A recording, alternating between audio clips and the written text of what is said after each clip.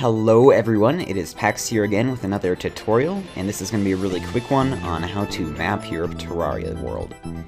So pretty much someone made a program which is like Cartograph, but for Terraria, and it really works out well. So you can find this link in the description below, and download it for yourself.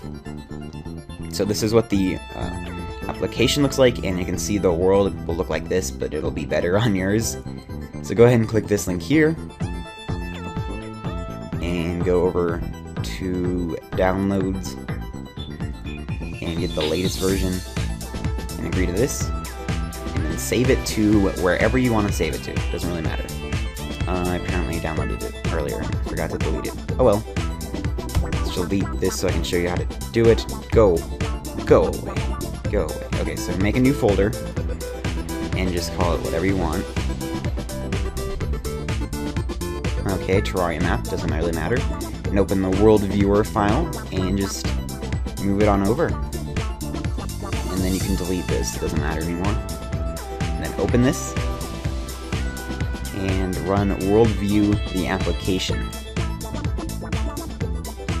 So now you have to say where your world is located, which I didn't know earlier, but it's actually just documents, my games, Terraria, worlds, and then it'll have world 1, world 2, and world 3, and you will just have to find out which world is the one you're looking for, and you can go to world information and find the name right there, and this one's multiplayer 1, and you can see all the other statistics and weird stuff about your world. And then you need a place to save your actual map, so I'll just save it into the original Terraria map file because it really does not matter. And then create. And it takes a lot of energy from your computer, and sometimes it'll just be like not responding. You're just gonna have to like wait a second and be patient, and it'll actually finish up really quick.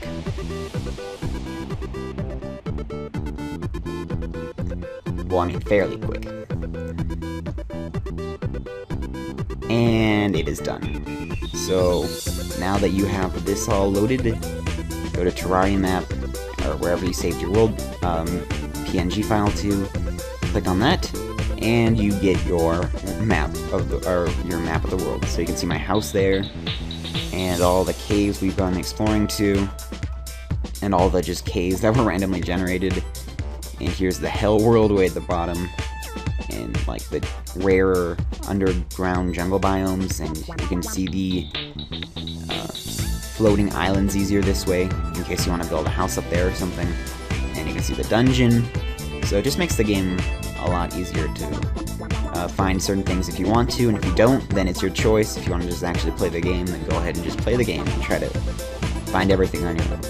Anyway, this is Paxton signing off, and I will see you next time. Farewell!